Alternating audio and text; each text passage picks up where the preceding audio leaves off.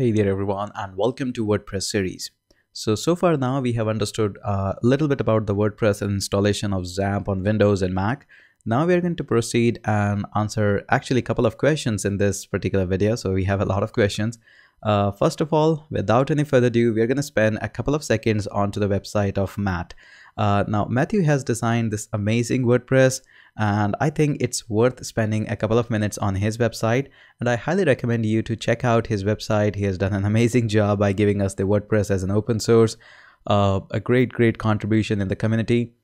So go ahead, read about it, at least visit his website, and that would be kind of a very little thing that we can do for him.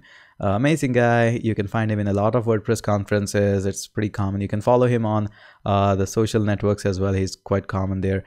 So go ahead, check him out there. Now let's go ahead and ask a couple of questions before we move on into WordPress. First of all, do we really need a WordPress? Second question is, what is the difference between WordPress.com and WordPress.org? And the third question is what we can actually do with WordPress. So first question is, do we really need a WordPress?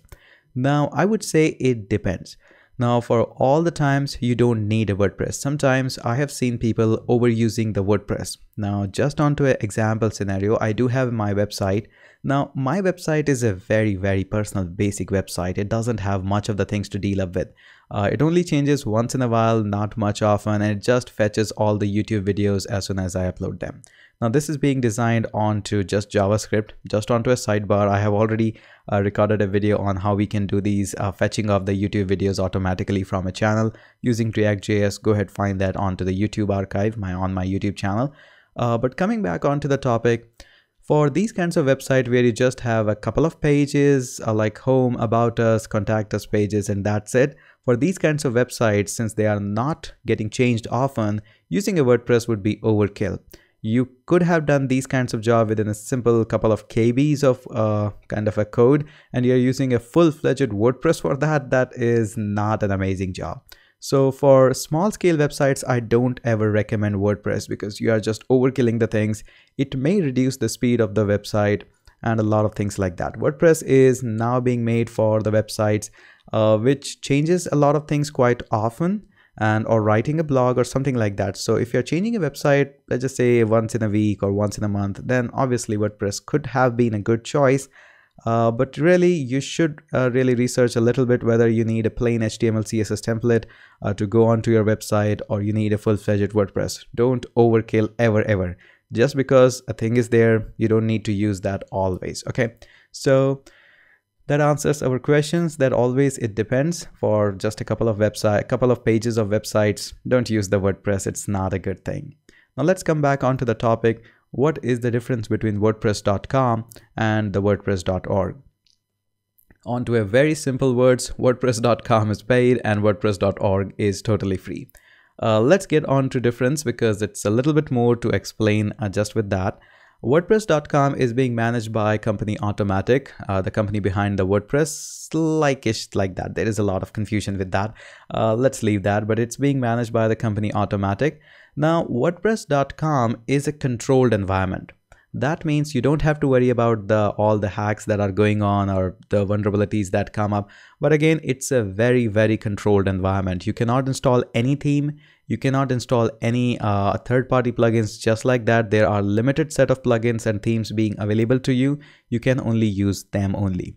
And there are certain plans that allows you to do so. For the basic plans, you don't get much to be there. And of course, you check on to the pricing of the WordPress. You can see there is a free version there, but it doesn't allow you to have your kind of a customized domain. You're always going to get a domain like hitesh.wordpress.com or .wordpress.com, something like that. Okay, so there is the basic things. If you want to add up your domain, you have to pay like $199. It's in rupees. Don't worry, it's not in dollars. $199 per month, which is a little bit. It gives you 6 GB of storage and you can read all the things in the plan. So this is paid. And in case you are kind of a photographer or maybe an artist, or you just play guitars and want to manage things onto your website on your own, WordPress.com could have been a really great thing. But again, it doesn't allow you to install n number of plugins or themes. It's very limited and controlled environment. So make sure you always keep an eye on that. Now, WordPress.org, on the other hand, is the free version of the WordPress that is running on there, but not onto a controlled environment. You are completely free to do whatever you want to do.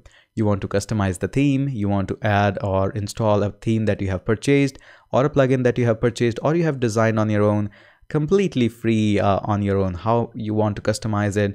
It's completely a GPL license, general public use license, totally free, what you really want to do. And it's amazing, it's great. And we will be working on this. We will be downloading our own files of WordPress, and then we'll be looking onto it. I highly recommend to check out all the links and tabs on these websites, is like what are the themes available. Some of them are free, some of them are paid, and I'll talk a lot more into detail about what are the null themes and should you be using that or not. Okay, so now that you understand the difference between WordPress.com and WordPress.org, let's move further what you can really do with the WordPress. Now, at the initial days, the WordPress was being designed to just write the blogs, the article writers and people who want to convey some information just like this. We also do write blog at LCO there. And there is a nice article why not to choose the pirated and null theme. It's bad. First of all, it's illegal, as well as there are a lot of consequences that comes up with these pirated themes. You may end up in a lot of trouble. So just onto a sidebar. So initially it was designed to write blogs like this, but WordPress has evolved quite a lot, and it can be a full-fledged website, can do pretty much anything. And if you customize it a little bit, here are a couple of examples that I would like to post in front of you. girlwithacamera.co.uk is an amazing website to follow up. She always posts up the photos, what she has taken up, his recent projects, and all these things. It's by Ashley. Amazing. But you can see it's a simple WordPress theme. Anybody can tell that, yes, it's a theme. Customized, of course, a lot of customization. But again, it's a very basic WordPress theme, I would say. Again, it can be modified into an amazing thing like this, but it requires a lot of knowledge. You cannot just do with a click things. No, it requires a lot of customization to move and mold a WordPress in just things like that. And of course, the very famous tattoo studio, the ink.com, also uses the WordPress. And if I just hit a reload, you can see the customization that they have done. Amazing job there. So there we go. And it's a side scroll. You can see the tattoos. You can see the scroll is here onto a side, and you can see how the tattoos work. Big fan of tattoos, you know. So you can see check out all the tattoos that they are doing and all this. This is an amazing job that they have done with the customization of WordPress. Definitely.